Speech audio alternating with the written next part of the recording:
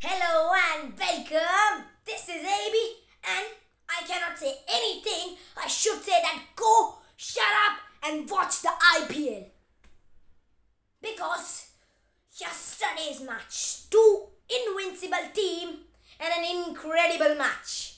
This is not IPL, this is not Indian Premier League, this is the incredible Premier League in which every match is a match that no one will forget. And yesterday's match, same happened. Delhi Capitals met on Rajasthan Royals. At one side we had Dabang Delhi and on the other side we have Rajwade of Royals. Now, Royals did it in style.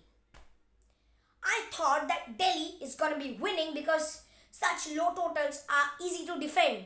Like RCB did it in the last match against SRH. But this time, Rajasthan Royals proved everyone wrong and showed them, भैया पैसा वसूल है हमारा Chris Morris का. 16.25 crores were given to Chris Morris and he told that in last match against PBKS, Punjab Kings, if Sanju Samson would given strike to me, I think that match was also ours. Actually, Chris Morris hits 4 sixes and showed everyone that he's not only a good bowler, but he can bat as well. Same thing happened against Punjab Kings. 1 ball, 5 runs to win and Sanju Samson caught out.